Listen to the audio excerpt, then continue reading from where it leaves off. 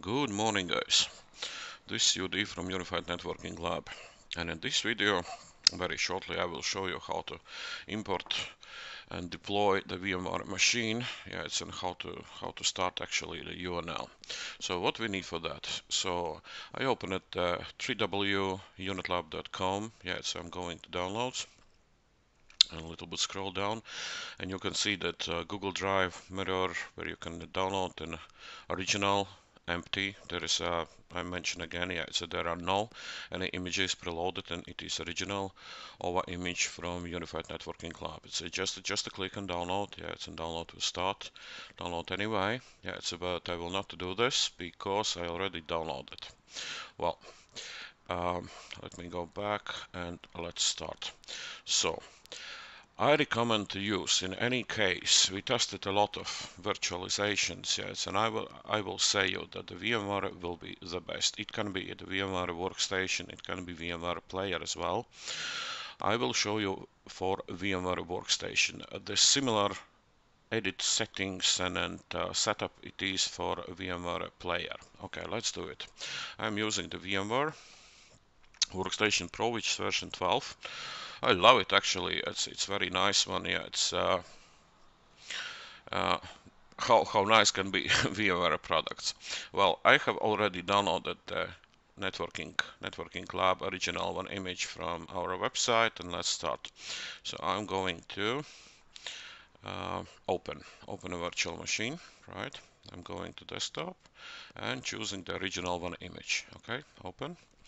The name you can give any what you wish. Yes, I'm saying it will be UNL test for me. Yeah, it's in your case, it can be anything. You can leave original one as well as storage parts. If in the future you would like to expand the disk, yeah, it's probably you need to choose another storage for a UNL machine.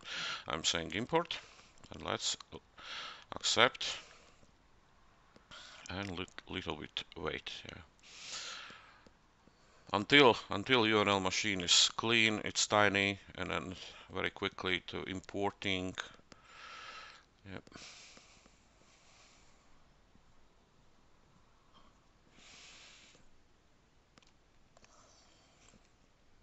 So we are done. Deploy is done. Let's grab my scratchings and check what I need to do.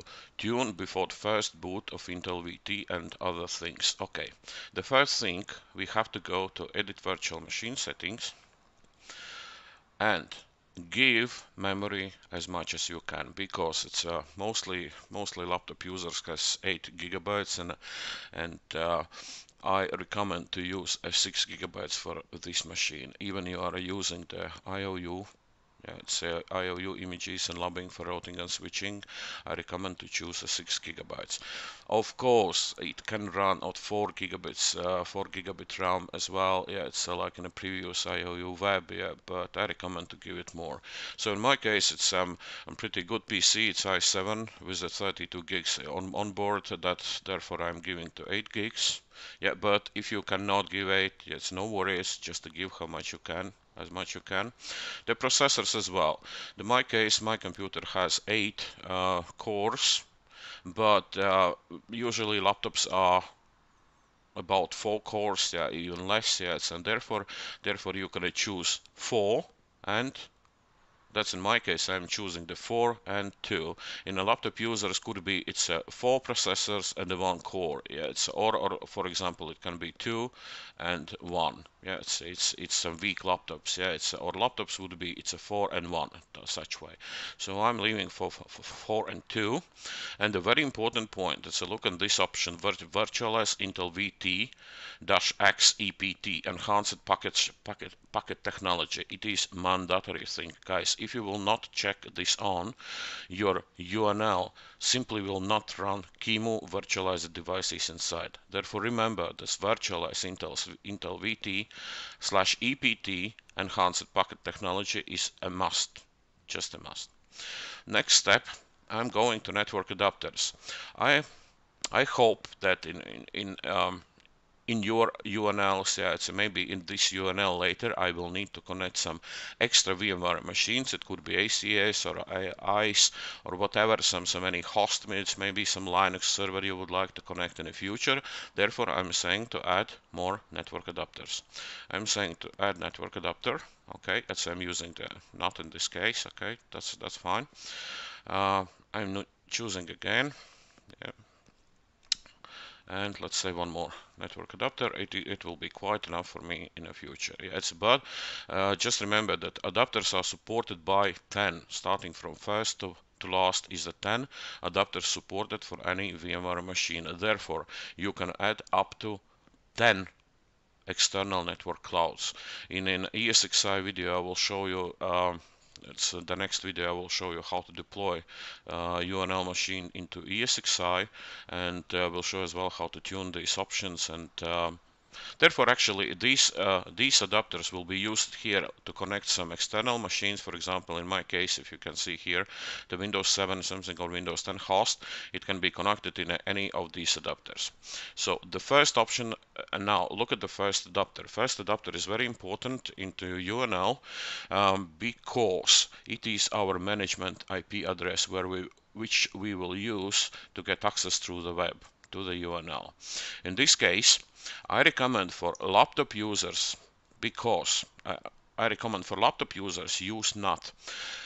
It is because with laptops you can change your wireless networks, and therefore your external LAN, actually your Ethernet or Wi-Fi adapter, can get some in each time can get other IP address from different subnets, and which is not good for UNL. And therefore I recommend to use a NAT adapter. It can be used on this machine as well, yes, but if you have a desktop standalone PCs, in this case I can bind it with my real network, which is VMnet 0. I'm going to show you how to use it for NAT, yes, because most popular, and it will work like my bridged network, which is VMnet 0. It's bridged to my real LAN, yeah, but I'm going to show you just the NAT. Okay, good.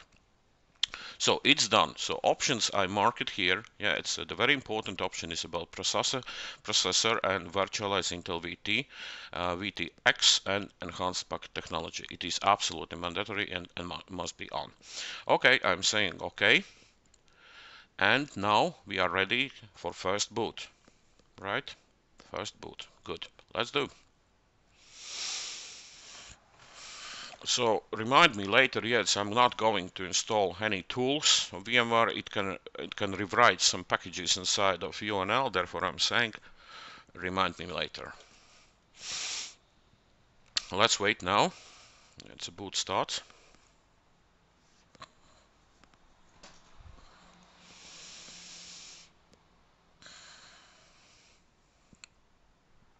So here we are. Look at this. You can see that network, the first interface, which is not adapter, got IP address from my, let me show you. If I'm going to virtualize network editor here, and you can see that my NAT adapter is assigned to the subnet 192.168.255.0, and the DHCP option is on here. Look at this. Yeah. DHCP settings, this one is on. Yeah, so you can change the settings if you wish, yes, but don't touch if you don't know how to use this. So, and as you see, my NAT adapter is connected and the DHCP option, that's mean, and that's why my virtual machine got this IP. But no rush. This is just a visual one thing. The first step, what you have to do after the first boot, let me show my scratchings, the setup static IP. Why static IP? I recommend to use the static IP because you will know every time that the single IP address is given for this UNL machine. Usually DHCP as well is giving the same IP address, but I recommend to use a static. In any case, to use a UNL machine, to use, try, and my recommendation is set up a static IP. So it looks like he got IP address from DHCP, and the next step will be to set up IP address as the permanent and the static. The first login, it is root, and the default password, so it is a root, and default password is UNL. The small caps UNL. UNL. And you can see out at the enter, it's jumped to the IP addressing wizard. Yeah, it's setup wizard for UNL machine. So I recommend to leave the root password as it is with the UNL, because in the later videos, when you will need to run a virtual captures, live capture, this password will be sensitive there in some wrappers. Therefore, I'm using just simple UNL. The same password which is shown here. Yeah, so let me just to see for you. UNL, I use it here. I'm hitting enter. UNL, small caps again. No changes of host name or DNS. You can do this if you are sure that you have a license, which is binded license, which will be necessary for IOU, and it is exactly binded with your domain name and the host name. Okay, I'm saying okay. I do not change anything here. Just follow me. Yeah, so if you wish to set up, it's okay quickly and with no problems. Just enter here, and now you can see that you use DHCP or static IP. I'm using the arrows going down and the space, the marking static. Cool. Setting it. Now it's waiting to give an IP address. If I'm going here, in a couple steps ago, I shown you that my NAT adapter is assigned in a subnet. It's a 192.168.255.0. So I have to choose one IP address from this range. Okay. And I'm choosing 192.168.255 and let's do 50. Okay, good. Enter. Mask is 24. Yeah, it's you can check the mask is which mask is assigned here. Yeah, it's you can see it. Look here. It's a subnet is 255 and a subnet is 24. Okay, I'm doing the mask 255.255.255.0. Okay, enter. And now it's waiting for gateway. Now, a little bit strange, yeah, but guys are trying to use the .1. Actually, .1 is your host machine, but not a NAT adapter. The NAT adapter is inside of virtual machine, and if you are going inside, let me show you. That was not there. Look at this, NAT adapter and the NAT settings here. I'm just showing, I will not change anything, but I'm showing which is correct gateway. And look at the gateway is 2. And the same IP address is used for DNS IP as well. So therefore my gateway is 2. And usually if you are using the default installations of VMware machines, the NAT adapter and which act as a gateway for UNL machine always is 2. So therefore 192.168.255.2. Okay, good. Enter. 192.168.255.2. This is a first DNS primary server, and there's some standard one which is Google and 4.8. You can use, of course, some IP address for NTP server, but you can leave it as empty. Empty means that it automatically will update the time from VMware and will use no one IP address, but inside of VMware, and which is correct actually, and no problems at all here. And it is a direct connection for me. Yes, because I don't use any proxies, but if some guy is using a proxies, you can configure your proxy to get internet, because in the future it is a must to be UNL machine connected to the internet if you wish to get updates, because updates will come directly from the internet to your UNL machine. No worries, we are not binding any information to no one. Yeah, it's no one can touch your UNL machine. It is because the first thing, it's behind the NAT. This is the first point, and therefore no worries, but UNL machine should be in internet if you wish to get updates. So that's it. Static IP address is set up, and I'm saying okay, and a machine is going automatically to boot.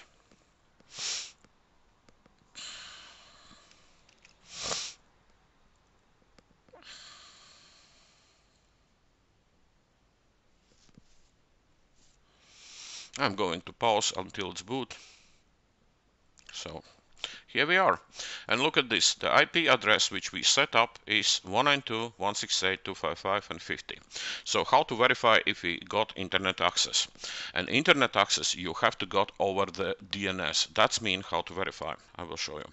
Root and password was UNL small caps. Okay, good. We are in. And I'm saying to ping three W's and let's say google.com. Success, you can see. This means that DNS IP address works correctly and we can start the update process to the newest version. The first thing, how to check which version are you running now. Yeah, and for more convenient use, UNL, I recommend to now, because you know your IP address here, I recommend to use some PuTTY or secure CRT, because we can copy in this screen. So I'm opening secure CRT and choosing SSH version 2 and the IP, and I'm putting IP address of my UNL 192.168.255.50. Right, and the username is root. Oops. Root, and I'm saying connect, accept and save, and the password is UNL small caps. Okay, save password. So we are in. Look at this, we are in. So the same machine we just installed, and the steps how to update and how to verify first.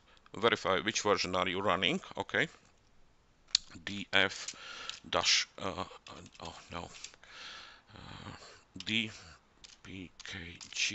dpkg minus L and UNetLab. And you can see that this version is 54, the clean UNL machine from our website. So we are going to update the process. The first command which I will give here from console, but be sure that you can ping google.com. Yeah, it's if it responds, you are ready to start updates. I'm doing apt get update. Okay, it's automatically starting to download packs from repository and updating your UNL machine.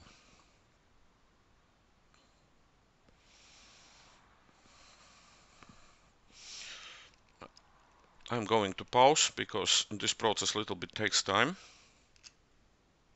So the first command is done. Yeah, it's if you scroll up. Yeah, it's everything is fine. He downloaded packages. Yeah, it installed on UNL. The second command which I'm giving, follow me. Apt get install UNetLab. Okay, apt get install UNetLab. I'm hitting enter. And he's asking yes or no. I'm saying yes. Let's do. Going to pause. So the update is finished. You can see that everything is fine. And we can check now which version I'm running. dpkg minus L UNetLab. Okay, check. And you can see the version is 120-1. And actually your UNL is ready for use and management. IP address is set up, and let me try to get in. 192.168.255.50. First time is asking the private policy. Okay, accept. And the username for web access is admin by default, and the password is small caps UNL. Enter, and we are in. You can see that I'm in. It's absolutely empty. A nice UNL machine. It's ready to start to load up with images, labs, and whatever you need. I hope it was informative for you, and thank you for viewing.